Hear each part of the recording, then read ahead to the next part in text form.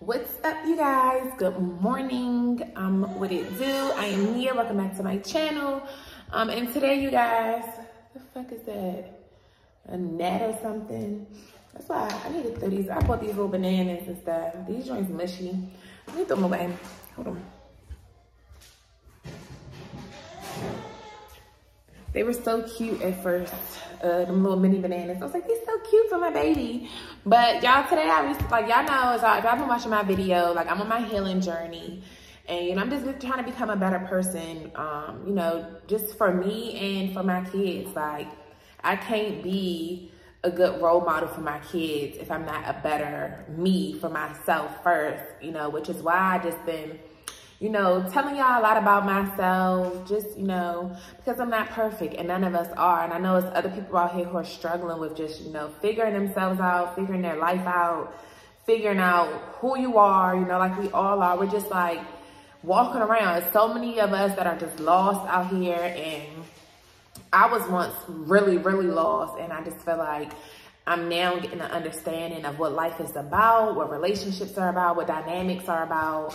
You know, now that I'm really just like studying more, I'm like really been considering going back to school to get my master's, honestly, for psychology, because I'm really into this. Like, I really love to study people, study behaviors, study patterns, study relationships. Like, you know, one thing I'm realizing is that we're humans. There's not too many different. Sorry, I got this scarf around my neck. I just took it off my head. Trying to lay this mess down, y'all, until I get to do my hair.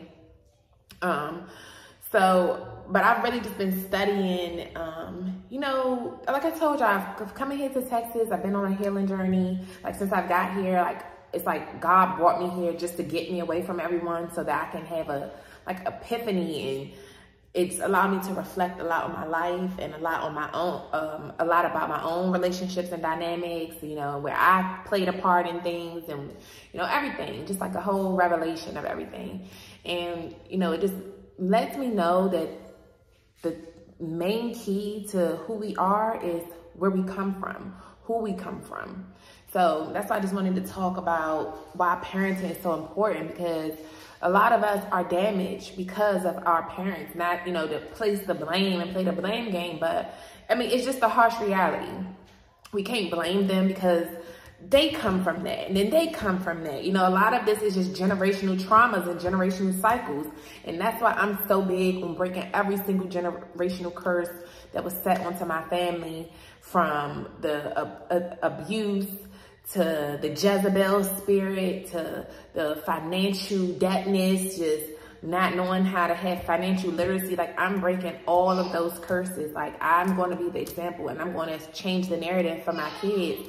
And that's what I just wanted to talk about, basically. Like, just give some tips on how we can be a better parent. That's really what my channel is going to become. Like, you know, I'm going to do some day in the life, just when I do stuff. I don't really do much, y'all. I do the same thing every day pretty much, which is be a mother. So, you know, and work on myself. That's literally all I do every single day, is to be a mom, handle my mom duties, and get off. Well, not get off, because you never get off of being a mom, but once I'm, you know, done getting them situated or spending my time with them, I make sure I get my alone time so that I can read, that I can pray, that I can get my mentorship, that I can get my therapy sessions in. Like, I don't have a real therapist, but I've used YouTube, watching the doctors on here that talk about narcissist abuse, and that, you know, just finding my lane, finding my community within YouTube, on Facebook groups and stuff, just finding where I fit in, you know, with helping me heal. Like, being a part of these groups where other people have gone through the same things as me, it makes me feel good. It makes me feel like I finally found somewhere where I fit in, where I'm not alone. So it helps me heal those damaged issues within myself, you know. And that's just the main key to becoming a better parent, is to first learn to love yourself, learn to know who you are. Like, figure out who you is, figure out what it is that you like, you know, about yourself. Spend that alone time with yourself. Like, we can't keep waiting on anybody to save us.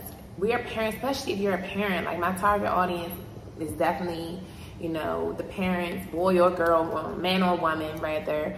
I know I maybe have young moms that, you know, were young like me, having kids, and, you just didn't know, and you might have made mistakes. And you know, because when we have these babies, they don't give us no book to send us home with to say, okay, this is how you be a parent, this is how to, you know, support your kids physically, emotionally, and financially. Like, we always so focused on providing for our kids financially, but we miss out on that emotional bond with them, and that's what causes the kids to feel just unwanted, like they not heard.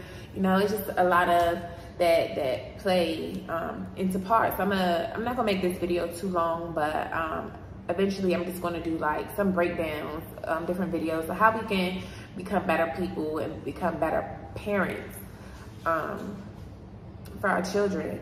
And one of the things that I wrote down first so far was take responsibility of your children. Like, you know, stop waiting on everybody to come save you and to save your children. Stop relying on the school systems to teach your children everything. Stop relying on their friends to put them on to stuff about what's going on in the world that you're not talking about with them at home, and then they go in school and they're being subjected to these topics, and then they're lost, and then they're getting fed the wrong information by other kids their age who don't really know much. So that's why it's key to talk to your children.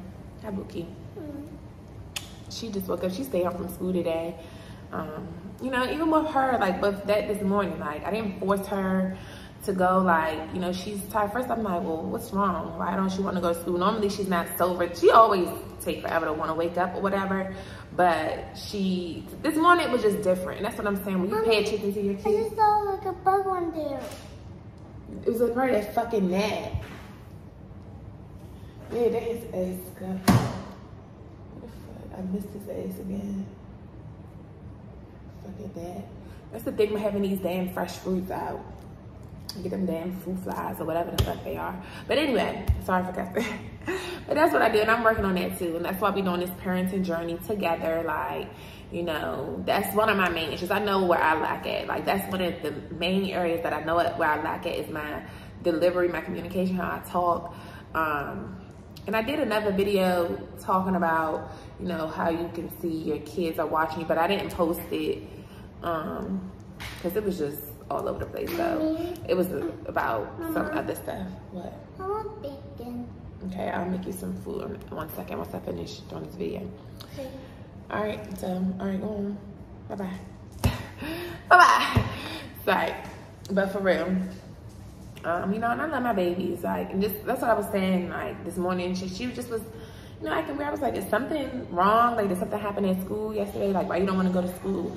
So at first she was lying, talking about, but she was just like she don't be saying nothing. And really that irritates me when she doesn't express herself. Like, I'm really big on expression in my household, in my relationships, and, you know, my relationship with my children, relationship with my boyfriends or whoever, my relationship with my mom is just about express how you feel, you know, because I can't change and I can't help you if I don't know what you need, you know. So that's why we have to stop teaching our kids to just shut up and keep quiet. We need to listen to them and understand them and pay attention when they are talking, and pay attention to what they're not saying. Pay attention to their body language. Pay attention to a shift in their behavior. Like, we literally have to pay more attention to our kids. You know, yes, you get faced with the distractions of work and everything, but your kids are priority. Like, you have to put them first. And that's what we want to do, because I wrote down, I forgot down a lot of stuff on here, especially because that's what I really use Twitter for, because I analyze. You know, Twitter is where everybody expresses their thoughts. It's the social media app where you're putting your thoughts out. So to see so many people, grown-ups, not necessarily grown-ups, but just ages like 18 to 30s, because it's millennials and these Gen Z. It's us on the social media pretty much, especially on Twitter. And just to see so many of us, are just damaged because of parenting and not being heard. It's why we struggle in our relationships. So that's why I really push for my kids. Well, my daughter, since she's the only one that can talk right now like that. I push for her to be open. Like, so with school, I'm like, why you don't want to go to school today? Like, did something happen? You know, where the kids being mean? Like, so at first she was like that some little boy hit her in her knee. I was like, so, you know, with that, I'm like, okay, well, who did it? Did you tell the teacher? Did you hit them back? Because I definitely teach my kids to hit back. You have to teach your kids how to defend themselves. You cannot let them you cannot teach them that it's okay to be a pushover, because they'll continue to be a pushover for the rest of their life, and they'll continue to be a people pleaser for the rest of their life. Like, you cannot teach them that it's okay to let anyone treat them wrong, even you as their parent. And that's why you set the tone. A lot of times we set the tone for our kids, because if we treat our kids bad, either they're gonna go treat them being mad and bad and mean to other kids and other people as they grow up, because that's what was done to them. You know, it'd be a lot of projection. Or they'll go out in the world just letting everybody like they're a doormat. Everybody walk around on them like a doormat, treat them and take their lunch, abuse them. Like, you gotta teach your kids to toughen up. It's not all, like, life is not sweet, and it's not supposed to be. And then we can preach, oh, just people just need to be nicer. But the reality is, that girl ate that apple off that damn tree, and she released good and evil into the world. So now we have evil in the world, and it's our job to tell our kids and teach our children, teach ourselves how to differentiate between good and evil, because it's just the reality of it now. It's already been released. It's already been released into the air. So now we just have to educate them on how to navigate through it when they're dealing with it, because they're in school, you're dealing with people from all different backgrounds in one setting, people who, some kids and you know what they went through this morning just to get to school. So they bringing that hurt and that pain and bringing it to school, and just so many other things, which is why we gotta talk to our kids and make it a safe zone for them to express and talk, so they won't be burying all these thoughts inside and then becoming suicidal. Like, that's with her. So and I was like, well, why don't you run to her school? She said the boy hit her. So I'm like, well, who? Because here we go again. Like I just told you on the last video, we have been fine since we got here. Like, we used to have all those complaints at the last school when we lived in Maryland, but since we've been in Texas, she don't complain. And she had like one little complaint about the boy that hit her. So I think that's what she was talking about this time. She was really lying though. So, because she ended up telling me, I'm just like, well, why? What happened? As I keep questioning her about what happened with the boy, did you tell the teacher? What did the teacher say? You know, you just really got to ask those questions to force them to open up and make them feel safe. Don't start yelling at them. Just calmly, well, what happened? Mommy's going to protect you. Mommy got you. You know, mommy will come up there and, yeah, I will fuck a nigga lungs up on my baby, so don't play with my baby, because I will turn that whole school upside down. I don't care if it's majority white. I don't care about none of that when you play with my child, period. But really, in all in all, she ended up telling me, I just don't want to do no work today.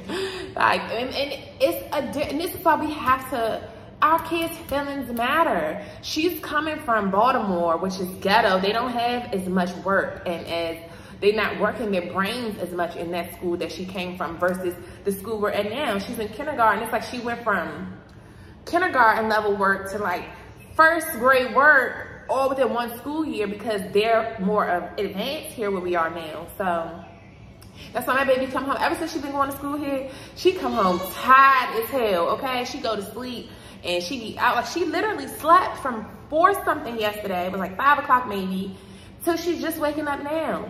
I tried to wake her up this morning. She didn't really want to wake up, but she might have woke up last night.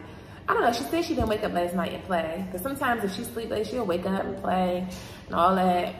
But you know, and she always go to school. Like, she don't really miss days of school like that. So I was like, all right, you can stay home today. Like, I know your brain probably hurt. It's the end of the school year. Field day is tomorrow.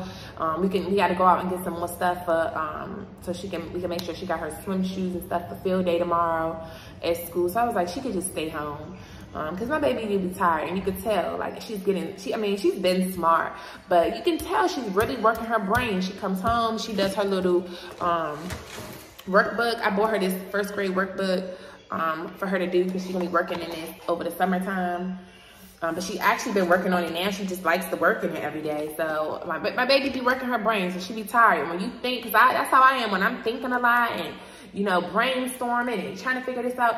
You do, when you're working your brain, that does make you tired. So that's what she ended up saying, basically, like, you know, Mommy, she was like, well, it took her a minute to say it. I'm like, say it. Like, did something happen? Did somebody do something to you? Like, you know, me, because of my own past, and because I know how, you know, she's in a majority white area, so I don't know if she might face racism and stuff. Like, so I always ask her these questions about, you know, the teachers, about who at recess. Like, I ask these questions, like, because I want to just make sure that my baby know that no matter what, come to mommy. Even if mommy get upset sometimes at other things you do, never feel like you can't come to mommy, because mommy is here to protect you. Mommy is always going to protect you. Mommy is going to be the one that fight for you. I'm going to be the one that chastise you. I'm going to be the one to tell you when you're wrong, but I'm also going to be the one to protect you first, because it's us against them. So I'm not going to let nobody play with my baby. And that's what I was asking her, like, but she was really lying about that whole situation with the boy kicking her. I think that was the same one who had hit her like not long ago. But you know, kids play and stuff. But she don't complain. Normally when something, like at that last school, when something was really going on with her, she would come home. As soon as she leave the door, when I'm picking her up, waiting outside the door for her for school, she would be like, Mommy, this person did that, and this person did that. So I know that it ain't too much really going on, because she would be open and talk to me about it. And that's just the main thing. And that's what I want to encourage, you know, any parents watching this, just be more available for your kids so that they can feel like that their feelings matter. Like, you know, I just take my pain from my neglect as a, you know, being a child. Even though my mom was we had an open relationship, but it's just like when no one is there and you feel like, you know, you don't matter. Work is more important than the kids, and your man is more important than me, and partying is more important than me. Getting your alone time is more important than spending time with me. And then you wonder why the kids grow up and then they don't. This is why we gotta have different videos about this, because I don't want to make this too long. But that's today's little spill on this. We're gonna go deeper into this parenting thing. That's what mainly my thing is focused on, because that's my passion, is being a bomb-ass mother to my own kids. And I want y'all to be great parents to y'all kids, because it starts at home. Literally, the way we act in the streets, the way we act in public, the way we feel in our relationships, it all stems from, you know, previous, it stems from home. It stems from your own dynamics, and then it goes into relationships, and then those relationships affect the next relationship. So it's just like we got to start healing and got to start, you know, communicating better, period, as a people. And like I said, it all starts at home with teaching your kids how to be open and how to express themselves. So yeah, y'all, I'll see you guys in the next video. I'm about to go cook her some breakfast, and then we're gonna go out, because I need to get a couple things done today. So I'll see y'all in the next video. Deuces.